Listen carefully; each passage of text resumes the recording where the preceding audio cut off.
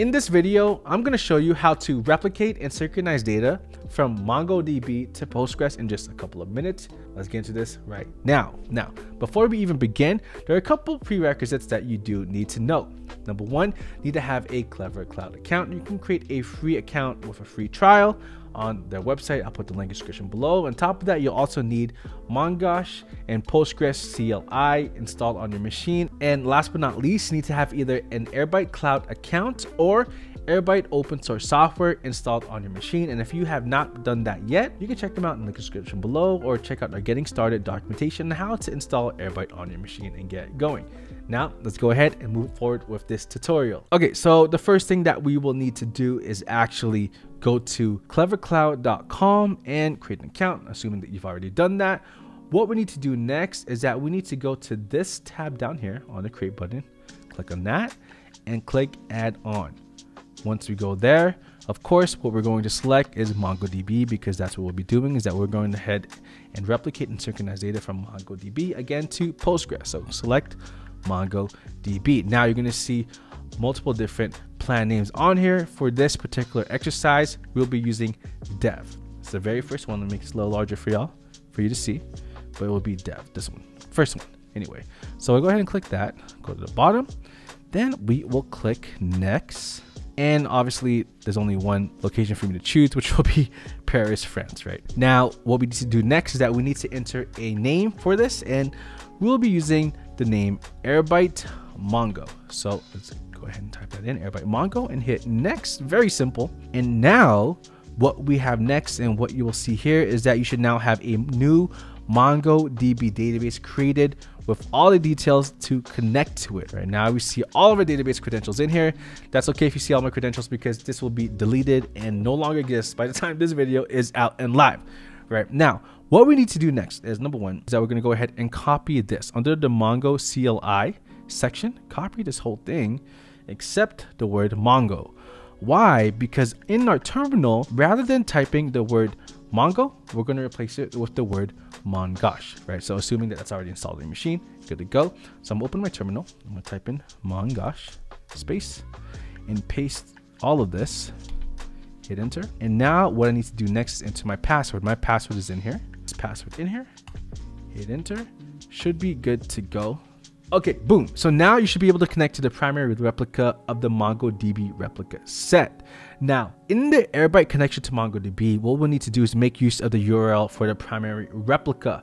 Now, this can be retrieved by running this command in the terminal, which is rs.is master primary, hit enter. All right, so now what we see next is that this gave a response with a string in the format of our host name right here. I'm gonna highlight this. You can't see what I'm importing now. In our host name and our port right here, which is perfect and exactly what we need. Now, before we even continue moving forward, what we need to do next for this demo is that we need to download and then import a sample restaurant collection using the restaurant JSON file that I have using the Mongo import DB tool command. Now, how do we do that? First of all, number one, I'm gonna go back to this tab. You need to make sure that you actually have this copied, this information copied right here. And in the new tab, we're gonna type in Mongo import host equals, and we're going to literally paste in that URL. Next, well, actually, we're going to delete this. We don't need that in there. All right, we're going to type in next port. And what is the port number? 27017, I believe, right? And then our username will be, what's our username? Literally right here. This is our username, paste. And after that will be our password. Boom, paste. And of course, our database. My database name is here. Boom, paste, and database equals, and then a collection will be, we'll just call it the restaurant JSON, and let's see if this works. Boom, perfect, success. Now, if you're wondering how this is actually working, I didn't show you this earlier, but I am in my Airbyte folder that I have cloned from our Airbyte repo. And in this Airbyte folder, right, for example, Airbyte folder that I cloned from my repo, and I have the restaurant.json file in here. Let's just look what's in here really quick. Boom. There you go. So this is literally just a huge JSON file. That's pretty much it. Okay. Anyway, so we see that I was able to import that file and send it to our MongoDB database. Now, what we need to do next is configure a MongoDB source using Airbyte open source software or using Airbyte Cloud, totally up to you on your end. So now what I'm gonna do next is I'm gonna open Airbyte OSS on here. As you can see, it's running locally on my machine. Let's make it a little larger, right? I'm on localhost 8000, or you'll be on Airbyte Cloud. And pretty much what we need to do is we need to click on this connections tab and create your first connection, create a connection, etc. Click on that. Now, because we're going to create a source, and our original source will be MongoDB, why we just imported that restaurant JSON file into MongoDB, and that will be our source. And our end goal again is to replicate and synchronize data from MongoDB to our Postgres database. Okay, so what we're gonna do is now we're gonna go down to our source type at the bottom, and we're going to look for MongoDB. Okay, so now we're here, we need to fill up our credentials, but what are our credentials? Our credentials are all here. Now, I think what's good to note is that here on the host name, when you look at your login credentials here on your host, it's not this entire thing. Your host will actually be right after this comma right here, which will be n2-c2 all the way up to cloud.com. Now, if you really want to know exactly what you're using for your host, going back to the terminal on this tab, right back in this tab, you will find your host right here. So literally paste it in there, take out the port. We don't need that at the end. Boom, there you go, n2-c2, and then whatever your host is, right? And then your database name, username, password. Now let me fill this up really quick. Okay, now on this part on database name, instead of admin under authentication source, we're going to put our database name instead down there. And now we have the ability to test and make sure that we can actually connect to our source. Let's do that. Boom, all connection tests have passed. Perfect. So now that the tests passed, let's set up the source, and all connection tests passed again. Now what we need to do though, if you have a source, you don't just want your data to remain at the source, you want to move it to a destination. Now what is our destination? Again, we'll be moving our data from MongoDB to Postgres. So what is the destination? At the bottom down here, let's make this a little larger for y'all. We're gonna type in Postgres.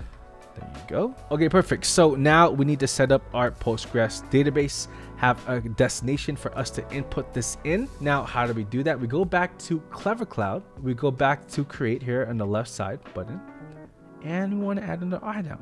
What is our add-on? It is Postgres. Where's Postgres on here? Boom. And we click select. There you go. We'll be using dev as usual. Click next. Right now, what we'll be naming this Postgres database, you can name it whatever you want, and I'm going to name it Airbyte Postgres. There you go. Just spell out right, Airbyte Postgres, and choose whatever selection. I'm using Paris. So, and now we have our Postgres credentials, and it should pop up any second now. There you go. Simple. Okay, so now what we see is that we created our Postgres database using clevercloud.com. Now, all we need to simply do is input these credentials into here. But before we continue, let's make sure that we can actually connect to our Postgres database through a terminal. And how do you do that? You simply copy our connection URI in here. And so let's go ahead and let's run Postgres. Let's get started. Boom, and we pretty much run this command, PSQL, paste that connection URI, and we're good to go. And we'll look at this later on. Now let's input these credentials into here. Now for our destination name, what we will be using, you could name it whatever you want. I'm just gonna call it Clever Cloud. So we'll call it cc-postgresql. Our host is all here. Host, port number is the same. DB name, schema is public, user, password, boom. Let's see. And our SSL mode, let's use prefer. And this should be good. Let's test this, and hopefully everything works and should be good to go. Let's see. There you go. All connection tests have passed. I did make a mistake though. Earlier in the user, I accidentally copied database name into here, so it failed, which is a good thing. When you do a test, it failed, and so you gotta make sure you input the right credentials. I put the wrong credentials, so I did a test again, and almost instantly all connections are passed. So now what we want to do is we want to set up the destination. Click that button. Be pretty quick. There you go. That was actually faster than I thought it would be. All right, now this is the important part. Now what we need to do now is set up an Airbyte connection between MongoDB and Postgres to make sure everything works smoothly. Now, as for replication frequency, we can keep that at every 24 hours. Under streams, we will go ahead and select mirror source structure, and everything should be good to go. We'll keep this as is. And of course, we want to normalize the tabular data, have it normalized, transformed for us. And let's go ahead and let's click set up connection and sync now. now what do we see? We see that the sync is succeeded and that we're able to see that 2,548 records have been moved to our Postgres database. We want to now check by logging into our Postgres database and checking that the data is actually there. And let's go ahead and let's do that. So we do that by going back to our clevercloud.com, and what we do is we go to our Airbyte Postgres database, and what we will see here is our connection URI, right? Now, the way we connect to that, we copy and paste this whole thing, but actually, rather than PostgreSQL, it's just Postgres, right? I deleted that, right? Go back to our terminal, and all I'm gonna do is type in PostgreSQL and paste this whole thing, enter. There you go, we are connected, and let's see what's here. Now, there's something missing. Why can't we see our restaurant collection JSON file in here that we originally input into our Airbyte MongoDB database? Is because now in the terminal, what we need to do next, that we need to set up the search path according to the DB name that we wrote in Airbyte Mongo database. It's this database in Airbyte MongoDB. Go back to our terminal, and the way we do this is set our path. Our search path is set search path equals boom, right? That's the correct name. Single quote, colon, boom, and now we type /d, and there you go. Now, okay, so it omitted, it doesn't include a C in collection restaurant. So now what do we see? We see that the data that we had in our MongoDB database is now in our Postgres database by using Airbyte. As simple as that. If you like this tutorial or if you had any questions about it, please let us know in the comment section below. And if there's any other tutorials you'd like us to create, please let us know as well. Anyway, thank you for watching. I'll see y'all in the next video.